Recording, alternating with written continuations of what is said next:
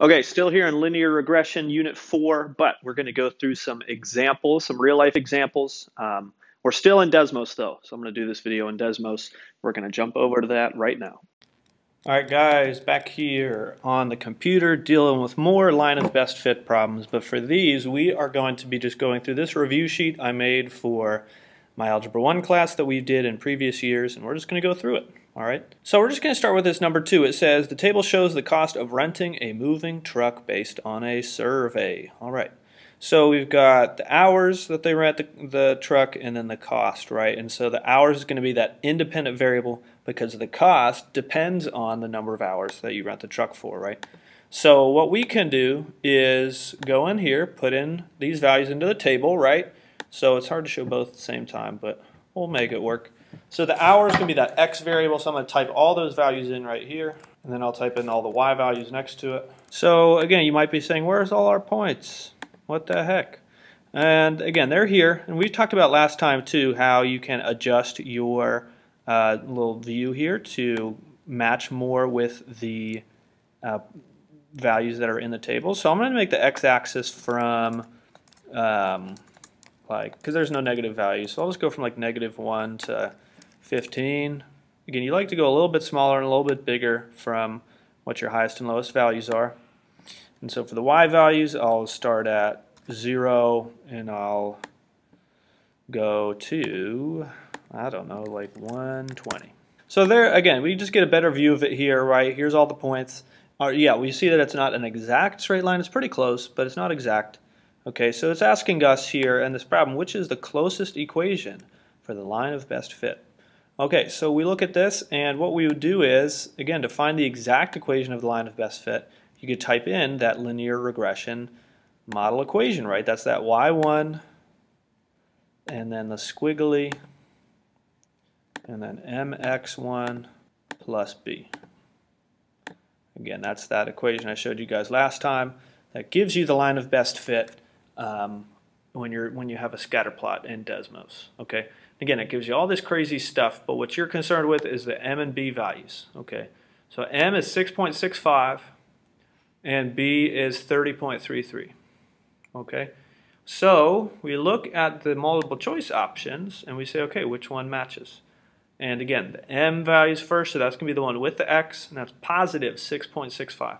So we can get rid of these guys. We know it's not going to be either of those. And the b value is positive 30.33. So we know that it is C because that D, letter D, is right, has a negative b value. So it's got to be C here, right? Because that matches. So it says, the next one, number 4, you measure the height of your baby sibling from the time they are 1 year old until they are 6 years old, and your findings are below. Okay, you're measuring your baby sibling because they're getting taller, they're growing up. And so again, same process though, we need to put this table in Desmos.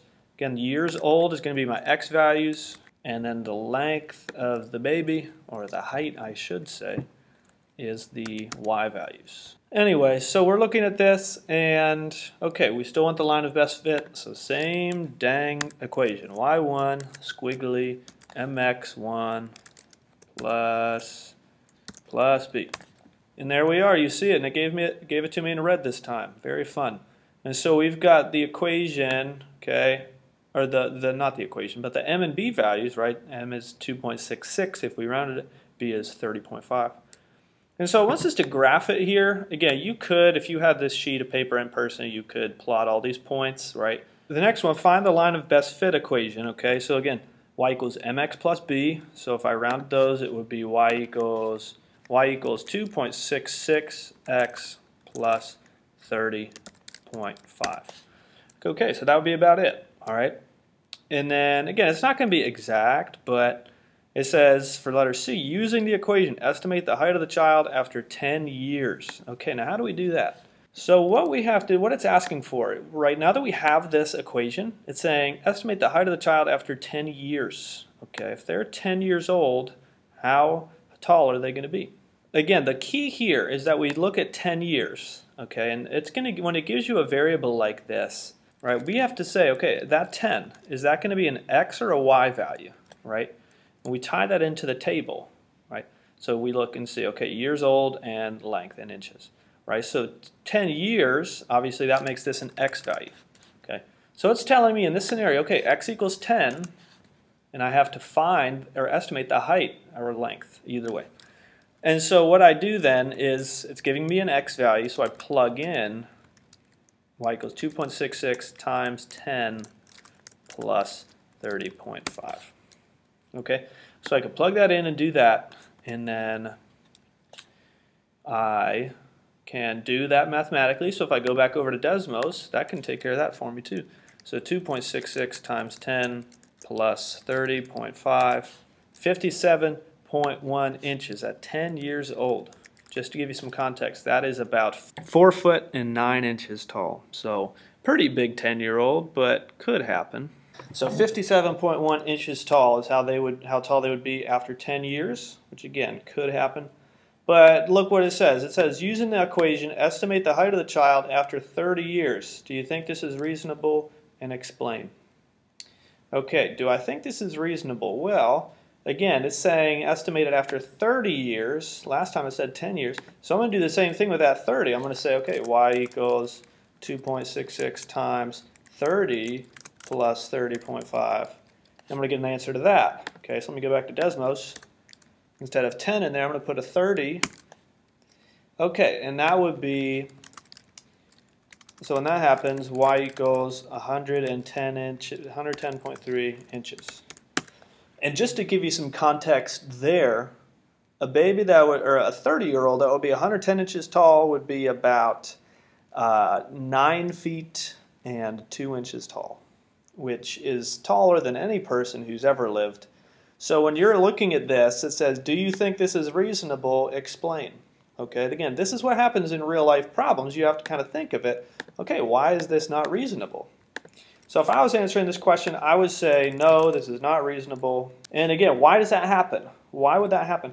Well, this is kind of saying, this is assuming, right, thinking about this would be saying, okay, and it's not exact, right, it's not going to be perfect, but this is saying, okay, the baby grows 2.66 inches per year, right? And that's constant. Every single year they grow 2.66 inches.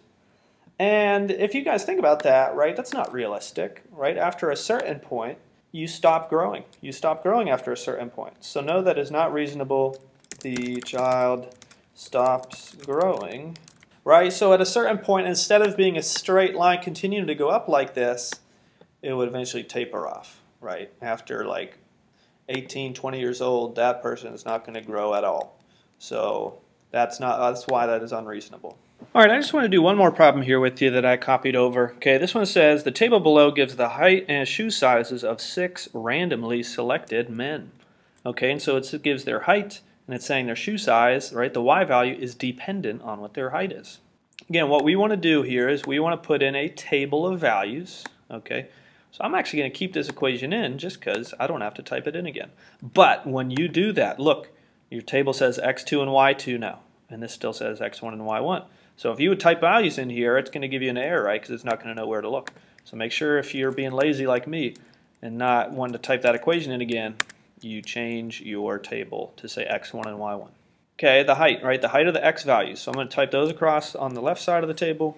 Okay, now all your points are here, right? And I could change the zoom to make it, but I won't worry about that right now. So if I was wondering what the equation is, right? Again, looking at these m and v values, okay? So, and these values might not make a whole lot of sense, but again, we're just doing what it asks, give the line of best fit equation for that data. So it would be y equals 0.42x, and again, a b value is negative, right? So negative 19.81. So that would go here, the line of best fit equation, okay? I copied it over, so that's just the equation. And then it says if a man has a shoe size of 10.5, what would be his predicted height? Show all your work. So hopefully you would, okay, so if the shoe size is 10.5, now that's why I wanted to do this one, okay?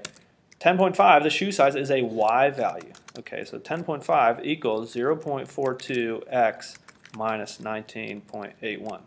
Okay, now this is solving for his height, the x value, okay? So we plugged in 10.5 for the y, and I'm going to solve this, okay? I'm going to solve this equation like I normally would solve equations, right? Solve it for x. So I would plus that 19.81 to both sides. Okay, and when I do that, I'm left with 10.5 plus 19.81 would give me 30.31. And then the 0.42x is all that's left over here on the right side.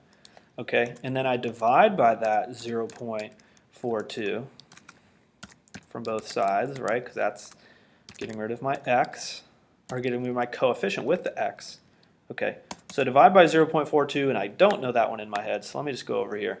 And so you're saying 72.17 inches.